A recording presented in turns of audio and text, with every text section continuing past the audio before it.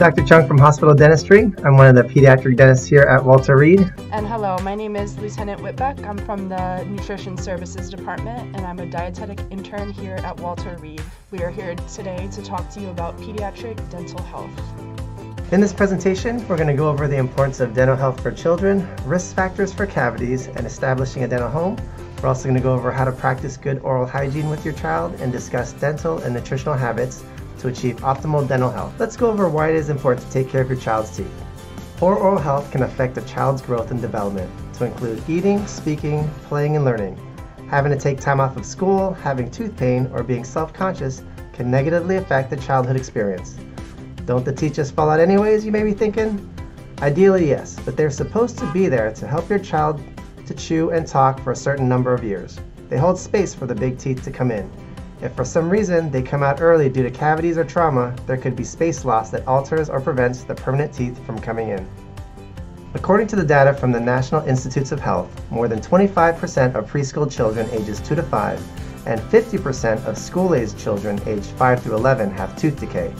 These percentages are alarming and indicate a need to improve the dental health of children in the U.S.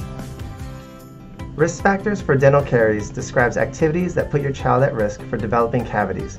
By assessing your child's risk, we can determine dental and nutritional behaviors to maintain or improve their oral health. The recommendations from the American Academy of Pediatric Dentistry, as well as the American Academy of Pediatrics, recommends the first visit as early as the first tooth erupts, around 6 months old, and no later than the child's first birthday. At this visit, the dentist will cover several topics to include risk assessment for cavities, oral hygiene and how much fluoride toothpaste to use, dietary recommendations, pacifiers, thumb sucking, what to do in the event of trauma, and what to expect as more teeth begin to erupt. Cavities can occur as soon as there is a tooth to form a cavity on. Fluoride toothpaste, when used as directed, is still our best tool to prevent cavities. Another risk factor for dental caries includes active caries. Because cavities is an infectious, communicable disease, all family members should strive for optimal dental health.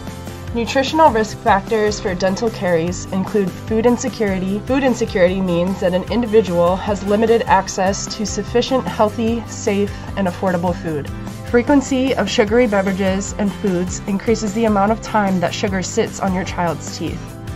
A cavity equals the teeth plus sugar plus bacteria plus time. The longer sugary substances sit on teeth, the longer the teeth are in a danger zone. Brush your child's teeth twice a day, especially at night right before bedtime. We wouldn't want to leave any food souvenirs overnight when our protective saliva flow is low. If the teeth are touching, nightly flossing will help this as well. Your dentist can demonstrate the best techniques and give best tips on proper oral hygiene. Nutrition habits to follow for good dental health include eating foods high in calcium and vitamin D for strong, healthy teeth, limiting the frequency of sugary snacks and drinks, avoiding risky eating behaviors, and reaching out for resources if you are having difficulty accessing food. Increase the amount of water in your child's diet and limit the number of sugary beverages and snacks between meals. Avoid bottle or sippy cup use at bedtime for infants and toddlers to prevent decay from sitting on your child's teeth and gums overnight. Avoid risky behaviors like eating non-food items or ice, biting your fingernails, grinding your teeth, and clenching your jaw to prevent damage to your child's teeth and gums.